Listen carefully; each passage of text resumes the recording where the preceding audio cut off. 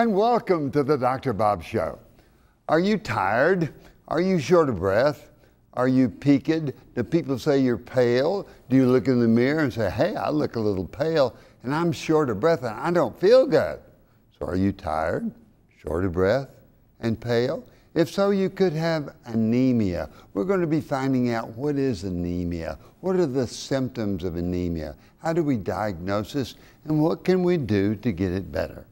My guest is Dr. Michael Bernard. Dr. Bernard is a board-certified internal medicine specialist, and he looks at every patient every time he walks into the room to see if he thinks they have anemia.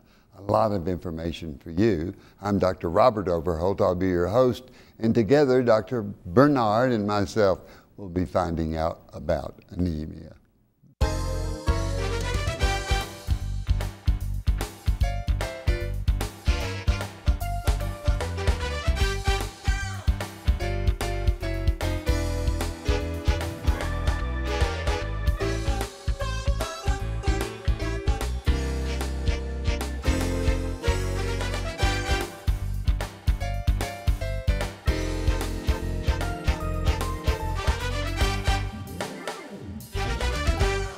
We're talking with Dr. Michael Bernard, board-certified internal medicine, and we're talking about anemia. What is it? What does it look like? What symptoms does it cause? And how do you make the diagnosis? Mike, welcome to the Dr. Bob Show. Hey, glad to be here. So tell me, what is anemia? Anemia is when you have a lack of red blood cells in your body. So what are red blood cells? Red blood cells are the things that carry oxygen around. And so you need those red blood cells to have oxygen. And what does the oxygen do? The oxygen feeds our brain, our kidneys, our muscles. So without it, we're in big trouble. Big trouble. We get tired, short of breath, weak, don't feel good. Absolutely. So the red blood cells, we get a lack of those with anemia. Where do those red blood cells go? What makes them get low? Well, normally your red blood cells break down and you just build new ones. So in females, when you're young, you can lose those through your menstrual cycles. So a menstrual cycle would be one cause of anemia. That's right. Do menstruating women in that age, do they recognize, does their doctor look for anemia? Do you look for anemia? I do. I look for anemia for them. So when you look for physical exam of anemia, what do you look for when you see a patient in your office? Well, you can look and you can see they look pale. Their eyelids will be, you can see the discoloration. It looks more pale, and your hands also, instead of being pink, it's more of a off-white, yellowish color. Yeah, when they walk in the room, they just look pale, don't they? That's right. When you pull down on the lower eyelid, what does the conjunctiva look like? That's right, and it doesn't look like yours, right? It looks more of a pale, the redness is gone. Yeah, it's almost white. That's right. Back to those red blood cells, the causes, what can happen, menstruation can be one, another cause. So as we get older, our red blood cells should not be going down. We should have a nice normal level. And so then if we are anemic, then we start looking at common causes. One of the worst things that we can suffer is if you lose it through your stomach tract. So either through your stomach from an ulcer or a colon cancer. So colon cancer or GI tract then? That's right, GI tract is one of the places you can. Have you ever seen anybody vomit up blood? Gosh, that's gross sounding. Terrible. Looks like coffee grounds, right? Yeah, and it just sort of, sometimes it's really terrifying to see. Yeah. And it makes you think, I better do something real quick. Let's go back to that red blood cell. Let's talk about what's it made of. Well, the red blood cell is made of haptoglobin, which is the molecule that carries the iron. So it carries iron, and does it produce hemoglobin then? It does. It produces hemoglobin. So what is hemoglobin? So hemoglobin is a protein that carries iron through your blood, and it's the direct protein that carries the iron itself. And where does the oxygen fit into hemoglobin? Yeah, so it connects to the hemoglobin, and they're inside the red blood cells, and that goes through your body and delivers the oxygen. So if we breathe in oxygen to the lungs, how does that oxygen in the lungs have an affinity to jump on the hemoglobin? Yes. So through their properties. It jumps on there, and then that haptoglobin carries the oxygen and delivers it to the organs where it needs to be. And when it grabs the oxygen, what does it get rid of? Carbon dioxide. And where does that come from? Well, carbon dioxide is produced in our bodies, and then we excrete it through our lungs. So The oxygen jumps on, and in the lungs we blow off the carbon dioxide. That's right. And so if we didn't do that, we'd be in big trouble. That's right. So if something's wrong with the hemoglobin and it can't allow oxygen to jump on, what would it be? Would that be anemia? That would be anemia. Yeah. So if it doesn't function properly, the red blood cell has to work good. What's the hematocrit? We've got a hemoglobin, that's red blood cells, and you've got iron and haptoglobin, and you've got a red cell. So what is the hematocrit you got? So the hematocrit is when you spin down blood, and it's the How do you spin it down? It's in the body. Back in the old days, we used to spin it in a centrifuge. You know, we'd take a tube of blood, spin it down, and then it's the percentage of red blood cells in the blood volume. So if you were to draw blood from me, put it in a tube, spin it around real fast in a centrifuge, it would layer out with what? That's right. It layers out, and you've got serum, you've got white blood cells, and the red blood cells are the ones that we measure, and that's your hematocrit. It's a percentage. Okay. It's how much hemoglobin is compared to the total hemoglobin, white blood cells, and plasma? That's right. Okay. So what's a normal hemoglobin in men and women? So a normal hemoglobin in a female is a little lower than men. So a hemoglobin should be between 13 and 16 in a woman, between 14 and 17 in a man. So a little bit higher in the red-blooded American male. That's right. And the reason is because they're losing blood that men are not in their menstrual cycle. So what if a man's hemoglobin is low? It's not 14 to 16 or 18 grams. What if it's 12? What do you start thinking about? Well, that's when you have to start thinking, where did the blood go? Did we lose it through the urine? Have you donated blood? Are you losing it through the GI tract? Are you not making enough? Is the bone marrow not working? We're going to get into that in a minute. So for females, it's what numbers? So 13 to 16. 13 to 16. And men, it's what numbers? 14 to 17. Okay. So people, should they know what their hemoglobin hematocrit is? Absolutely. And should the doctor tell them, hey, I got your blood count, your hemoglobin was that's your red blood cells, and they should know if it's normal or not. When you draw blood from me and you see the results of the hemoglobin from the laboratory, if it's low, do they say low? Do they tell you they cheat for you? They do cheat for you.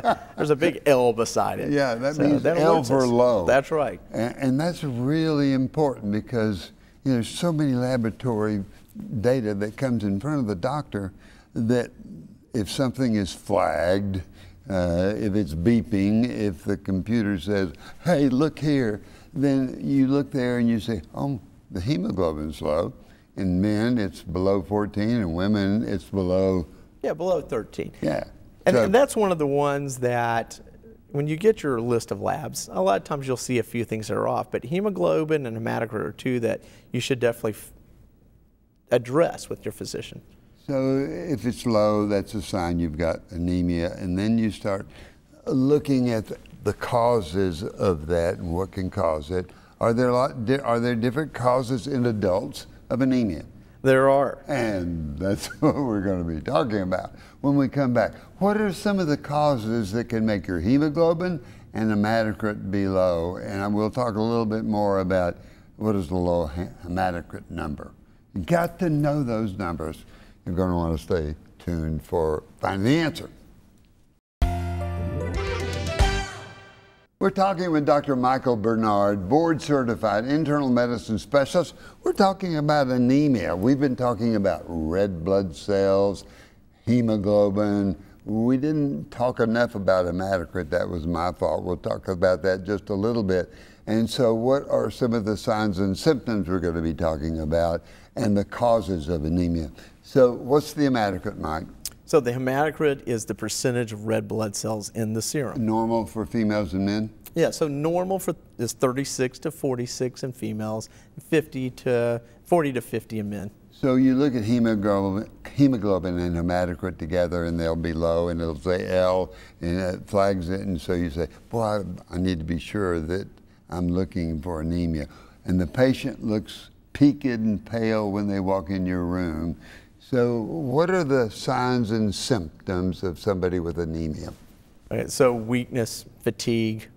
Why are they weak? Because they don't have enough oxygen. They need that. They We've do. said They that. feel short of breath. So the weak, fatigue. Why are they tired? So Same thing? Same thing. And they give out when they exert themselves. They just don't have the energy to walk, to run, to do the normal things they do. They feel their heart rate pounding because they're not getting enough oxygen. Young person? Even in young people. Yeah, so if they're anemic, if somebody comes in and says, I get short of breath with activity and my heart races, when the heart races, can people feel that? You can feel it. Yeah. It feels like you're running when you're not running. Yeah, and that's a great description of that. So you feel like you've been running a race and you're short of breath, but you haven't been doing anything. That is a sign and symptom of anemia. What else? Well, sometimes you can even have the desire to eat ice chips. What's that called? So it's pica or pica. Probably pica. Why do they want to eat the ice? Nobody knows? No one knows. Yeah, but if you see somebody comes in and says, I'm eating ice all the time, or if a viewer says, I go to the refrigerator, I eat more ice than anybody in the whole neighborhood, it might be anemia this guy. Is that correct? That's right. Is there a special kind of anemia? Are there different kinds of anemia? So there's different kinds. So there's iron deficiency anemia, and then there's hemolytic anemia where your body eats up the red blood cells. There's anemia of chronic disease where your bone marrow just doesn't make enough red blood cells. Wow. So when we talk about iron deficient anemia, that's what you were trying to teach me when you said you could lose blood from the GI tract. That may be from the stomach, or it may be colon cancer, or it may be the colon in itself. Is that right? That's right. So when we have iron deficiency anemia, we look for blood loss. And the most common causes of blood loss? Well, let's hope that people are just donating blood. But the ones we worry about, the ones we worry about are cancer and ulcers. Sometimes in the stomach tract you get these AV malformations. What's an AV malformation? So it's an artery and a vein connected. So arterial venous malformation, and those just bleed. So that's not too worrisome. Sometimes it can cause anemia and it makes you weak, but it's not something that is life-threatening most of the time. We've gone through the appearance, we've gone through iron deficiency. You said hemolytic anemia. A red blood cell just doesn't live long? Well, your body's actually breaking down the red blood cells. That's a more unusual type of anemia. Usually that's associated with people who are fairly ill. Sometimes medications can cause it, but that would be a more unusual cause of anemia. Is there something called an autoimmune hemolytic anemia where the body attacks its own red blood cells? It is. Yeah, that's where it can be immunology that's doing that also. Right. So you've got to be aware of all of that. And there's certain other laboratories that we look for to give us hints so that we can figure out what's causing it. Like what? So, well, one of the things that we look for is to see if your haptoglobin is low. That means your body is breaking down red blood cells. And one of the more common things that you'll see on your printout is something called an MCV. And the MCV is a measure of how big your red blood cells are. So red cells can be different in size? Right, and one of the things we haven't talked about are big red blood cells. That's called what? A big red blood cell? A big red. What is that? Megaplastic anemia. And that's when you have like a B12 deficiency. That will make a vitamin deficiency will make the red blood cell get bigger. Big. That's right. And that's really, so what else do you look for if you've got a B12 deficient, pernicious anemia? Pernicious anemia. Well, we see pernicious anemia, your B12 levels will be low, sometimes your folic acid levels will be low, the red blood cells will be big. We also see that same type picture in people who drink too much alcohol. Okay, so the same thing can make somebody B12 deficiency, and sometimes you said folic acid deficiency? That's right. But you get that in cereal, so sometimes it can fake the doctor off. That's right. Is that right? That's absolutely It right. still shows up in the lab, though, in flags most sure of the time. does. That's we, right. We hope it does. Other causes? So thyroid disorders can cause you to be anemic. Yeah, overactive, underactive. So both can. So how does that happen? Overactive thyroid. How does it make somebody anemic? Do we know? We really don't know exactly, but we believe that the iron doesn't go to the red blood cells. It actually goes to different types of cells in the body. And if somebody's got a low thyroid, hypothyroid, Hypothyroidism. sluggish, this and that. Then your body's just not producing the metabolism's down. It's not doing a good job, the machine of making those. Where are the red blood cells made, Mike? They're in the bone marrow. They come from the bone marrow. Red blood cell, I think I remember saying, they live about 56 days, and so that Constantly, bone marrow's got to right. reproduce that sort of thing. Go through the symptoms again. I mean the signs. Paleness. Right. Paleness. So the nails. hands, nails, eyes. Pulses. Pulses are elevated. Heartbeat is. Heart rate's elevated. Yeah, all of that. So that gives you a classic sign. But there are other things that can do make those same symptoms. So the lab work, you get hemoglobin hematocrit, and it will be flagged that they're low, and it makes it be a hint. Then we've gone through the causes. How's the diagnosis made? So, well, when you have the low red blood cells, you're going to be diagnosed with anemia. Then we look at the MCV level to tell us, is it elevated along the lines of B12 deficiency? Is it low, like iron deficiency? Is it normal, which is more of a chronic disease inflammation picture? And then we do further testing. It directs us in that direction. Okay, so if it's a small red blood cell, microcytic, you're looking for the blood loss kind. That's right. We're looking for iron levels. Yeah.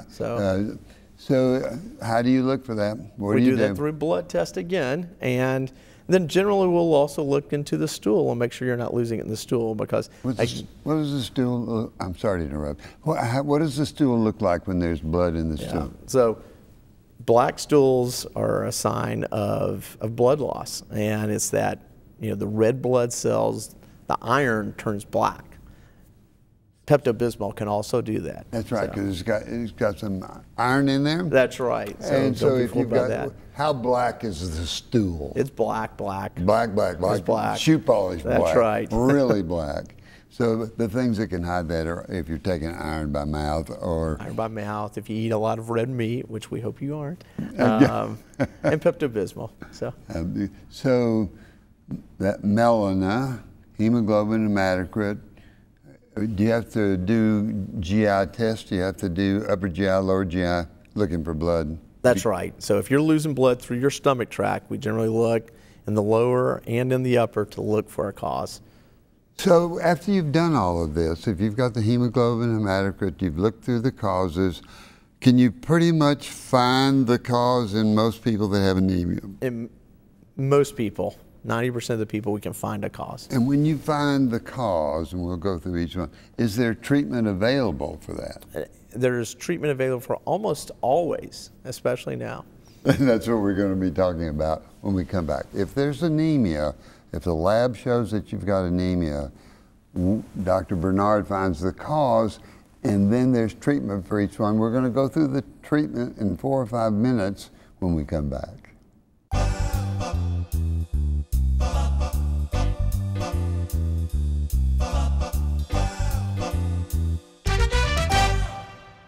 We're talking with Dr. Michael Bernard, board-certified internal medicine specialist. We're talking about anemia. That's where you don't have enough red blood cells. A lot more causes than we thought. It could be that you're not making enough, or it could be what you got is lost through a bleed, or it could be the red blood cell is just weak and it just breaks down and you lose it. There are blood tests that will tell you what your hemoglobin and your hematocrit are. Men have a little bit more red blood cells than women. Women lose a little bit more. Men have a little lower hematocrit. So hemoglobin, hematocrit, talk about those with your doctor. And then we're talking about the different causes. It could be what we're talking about now. So Mike, what are some causes of anemia? Well, There's iron loss. So how do we treat that? Iron loss, generally we replace the iron. And you can do that through oral ways, through tablets, or you can do it intravenously if you're very anemic or if you can't tolerate the oral supplementation. So if you take iron by mouth, what does that do to the stool? It makes it nice and dark. It makes it black like shoe polish. That's called melena. So right. The first thing the doctor's going to ask you if she's, I've got black tarry stools, and you say, well, are you on Pepto-Bismol or iron? That's right. And then if not, you got to get to work. That's right. Big time. How do you diagnose one of the other causes of anemia? So, well, there's the B12 deficiency, the large red fluffy cells that are MCV, you the said was MCV, big. that's right. Mean corpuscular volume. And we can replace that through B12. How do you take B12? By mouth? We don't absorb B12 real well, so we generally do that through the muscles, through an injection once a month. And once a month? Once a month. I normally load people up. I give them an injection once a day to build them up, usually for a week, and then once a month. And then you can do it subcutaneously. You can do it up through your nose. You can do an injection through your nose, like a little squirt, or you can take it underneath your mouth sublingually. So there's lots of ways that we can replace the iron. How long does it take the anemia to go away if you're taking iron by mouth? Well, if you're taking iron by mouth, it's going to be several weeks. Generally, I tell people 3 to 4 weeks. And after 3 to 4 weeks, what does that person feel like? What's it like? Yeah, well, I'm sure it's got to be such a wonderful feeling to have your energy back and to not feel like you're tired all the time. Dr. Bernard, you must be the greatest doctor in town, because when I came in, I just couldn't do anything. I just felt, and now I feel like I can get up and go do what they want to do. That's right. That must be a great feeling. I believe it must be. Okay, so that's iron for iron deficiency. That's B12 for pernicious anemia, big red blood cells. What about sickle cell anemia? Well, sickle cell anemia, fortunately, we don't see very often. Yeah, almost never anymore. Yeah, that's right. That's right. So, but when you have a sickle cell patient, we have treatments. We put you in the hospital. We give you lots of steroids, and we stop that reaction. So, and so there's treatment for any kind of blood loss anemia. That's right. Anything I'm leaving out as far as the treatment of anemias and the different kinds? Well, some people develop kidney disease. And when you develop kidney disease, your kidneys make a special protein that goes to your bone marrow to tell you, look, it's time to make those red blood cells. What's that one called? Erythropoietin. Erythropoietin. That's right. And that tells the bone marrow to get to work. Get moving. Yeah. And so when we have kidney disease, we don't get that signal to the bone marrow. So in kidney patients, we can actually give injections, once again, either subcutaneous or intravenous, and it'll stimulate the bone marrow to make those red blood cells again. So when somebody's got anemia and you have to treat it, there's almost treatment for every kind of anemia. That's right. And you can make the patient feel better. And if you're short of breath and your heart's pounding and you can't do what you used to do, then there's hope that your red blood cells will come back to normal. Absolutely. And that person will be able to live a normal, active, that's what makes doctors want to go into medicine. Make people feel better. Yeah, absolutely. It really is. So it must be a great feeling. Any example of somebody who had a real low hemoglobin and got better, and what did they come back and tell you, Mike? Yeah, absolutely. I just saw somebody last week, and she had terrible anemia. She was a young person from her menses that was losing blood, and we gave her an IV infusion of iron, and 3 weeks later, she felt wonderful. Isn't that a great feeling? Yeah. Dr. Bernard, she said, thank you so much. You saved my life, or you made me feel different. We need to understand, and I need to be sure and tell everybody, that part of staying healthy and having a good hemoglobin hematocrit, not having anemia, is exercising. Does exercise help the red blood cells? It does. So you want to preserve good heart function, lung function, and keep your kidneys healthy. And you got to eat properly. You got to have enough iron or enough B12 in your diet. As we get older, sometimes that B12 is not absorbed, so we have to look for that in adults. Right. And then we've got to get 7.5 hours sleep. If we're not sleeping well, does that cause ulcers, heartburn, acid indigestion, GI blood loss? Yeah, absolutely. So it's important that you exercise, that you eat right, you get 7.5 hours sleep. What about laughter? What does that do in preventing anemia? Well, I think laughter is, you know, a wonderful medicine. What do they say about medicine and laughter? It may be the best cure. That's right. Laughter may be as good as the doctor. A laugh a day keeps the doctor away instead of an apple a day keeps it. So from my standpoint, as far as laughter goes, it's one of the most important things we can do. And when we look at studies on laughter, it shows that the immune system works better, that people have less colds, that they feel better, that they act better, that they sleep better, that the people around them are happier.